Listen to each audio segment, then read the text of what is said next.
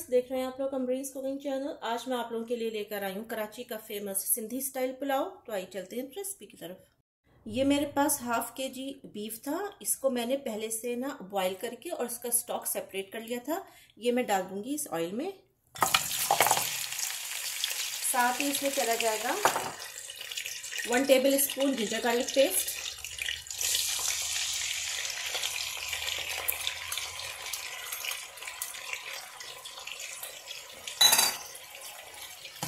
बस 1 से 2 मिनट इसको अच्छे से हम भुनाई करेंगे। गोश्त को अच्छे से भूनने के बाद इसके अंदर चले जाएंगे 2 अदद बारीक कटे हुए टमाटर, 3 अदद हरी मिर्चों को मैंने तकरीबन मोटा मोटा कूट लिया था, ये चली जाएंगी। 1 टीस्पून सौंफ, 1 टीस्पून साबित धनिया और 4 अदद छोटी इलायची को मैं पीस के इसका एक बारीक पाउडर बना लूंगी। सौंफ, धनिया और छोटी इलायची का मैंने पाउडर बना लिया था, ये मैं इसमें ऐड कर दूंगी। हाफ टी स्पून होममेड गरम मसाला और 1/4 टीस्पून जायफल जावित्री का पाउडर, ये मैं ऐड कर दूंगी।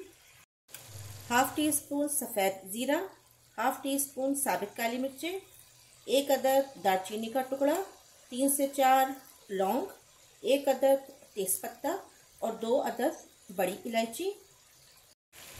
ये सारा साबित गरम मसाला मैं इसमें ऐड कर दूंगी।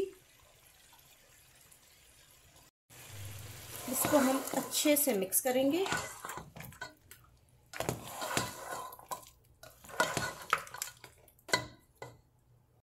तीन से 4 अदद साबित हरी मिर्ची, इनको मैंने बीच में से कट कर लिया था, आलू बुखारे और हरा धनिया। ये सारा मसाला इसमें चला जाएगा।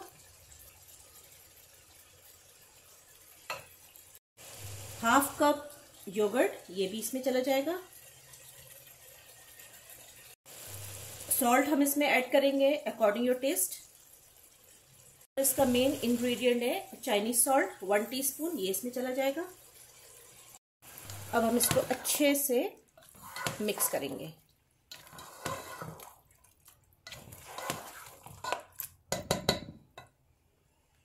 1.5 कप बासमती राइस को मैंने 20 मिनट के लिए पानी में सोक कर दिया था। अब ये आप लोग देख सकते हैं, जब मैंने बीफ को बॉईल किया था तो उसका ये स्टॉक मैंने सेपरेट कर लिया था। अच्छा जी, मैंने क्योंकि 1.5 कप लिए थे बासमती राइस, तो अब मैं इसमें 3 कप जो मैंने स्टॉक पहले से बना के रखा है वो मैं इसमें ऐड कर दूंगी। 1 कप,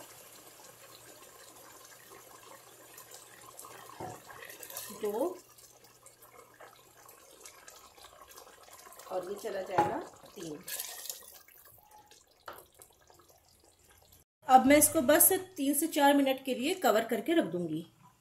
अब ये आप लोग देख सकते हैं तकरीबन 3 मिनट हो चुके हैं। अब मैं इसमें डाल दूंगी 1 टीस्पून केवड़ा एसेंस और अब इसमें चले जाएंगे ये 1.5 कप बासमती राइस।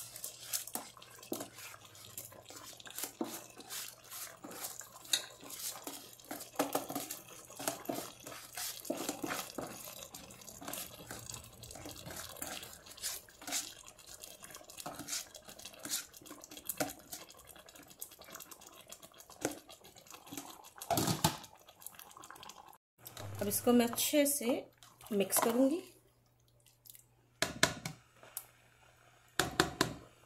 और अब मैं इसको 3 से 4 मिनट के लिए कवर करके छोड़ दूंगी।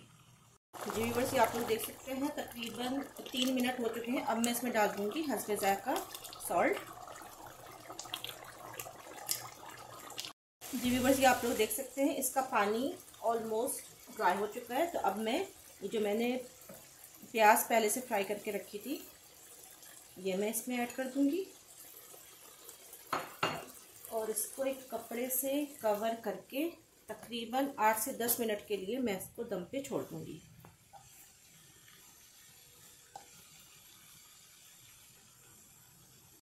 अभी आप लोग देख सकते हैं इसमें अच्छे से दम आ चुका है। अब मैं इसमें डाल दूंगी थोड़ा सा रेड फूड कलर और इसको दोबारा से 3 से 4 मिनट के लिए कवर कर दूंगी। जी व्यूअर्स, ये आप लोग देख सकते हैं पुलाव बन के तैयार है। अब मैं आपको इसको डिश आउट करके दिखाती हूँ।